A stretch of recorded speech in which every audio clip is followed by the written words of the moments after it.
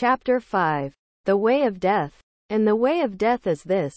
First of all, it is evil and full of curse, murders, adulteries, lusts, fornications, thefts, idolatries, magic arts, witchcrafts, rapines, false witnessings, hypocrisies, double-heartedness, deceit, haughtiness, depravity, self-will, greediness, filthy talking, jealousy, overconfidence, loftiness, boastfulness, persecutors of the good, hating truth, loving a lie, not knowing a reward for righteousness, not cleaving to good nor to righteous judgment, watching not for that which is good, but for that which is evil, from whom meekness and endurance are far, loving vanities, pursuing requital, not pitying a poor man, not laboring for the afflicted, not knowing him that made them, murderers of children, destroyers of the handiwork of God,